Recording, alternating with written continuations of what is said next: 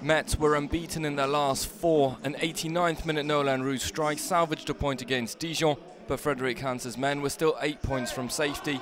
They came up against the Saint-Etienne side, who had put an end to a 10-game winless streak after beating Toulouse 2-0 at Geoffroy-Guichard. Robert Beric was brought back to score goals for RIVIERE, which he did on his return, but the Slovenian started this game on the bench.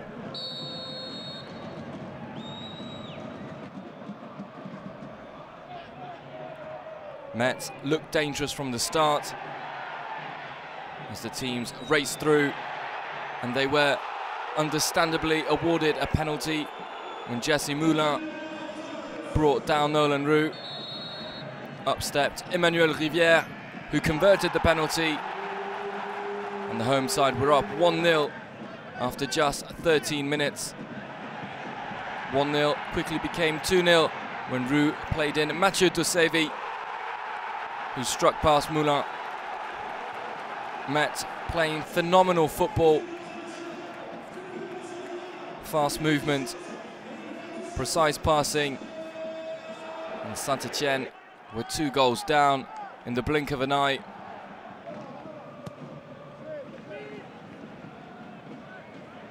The home side kept coming forwards, and this time Moulin made 2 good saves, first from ROUX and then from Riviere. RIVIERE should have equalised right before the break when Robert Beric forced KAWASHIMA into a good save. And then Hamouma should have scored when he was clean through. But KAWASHIMA gambled and got the gamble right. It's a phenomenal save.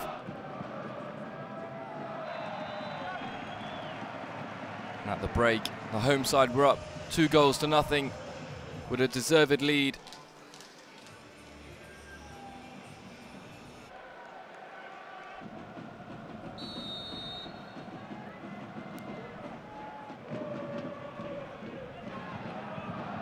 Metz were relentless after a brilliant team move. It was Nolan ROUX who headed in their 3rd goal.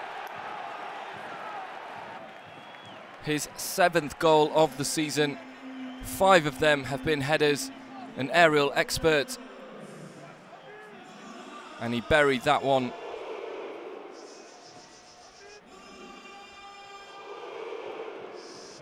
The home side rewarded for their endeavours and attacking spirit throughout the match. Things were made even worse for Saint-Etienne when HERNANI received a 2nd booking and was dismissed. Their 8th red card of the season. Metz's hope of survival continue as their unbeaten run goes from strength to strength. It's a disappointing loss for Saint-Etienne, who had been given hope after their win last week, but have now been brutally stopped in their tracks once more.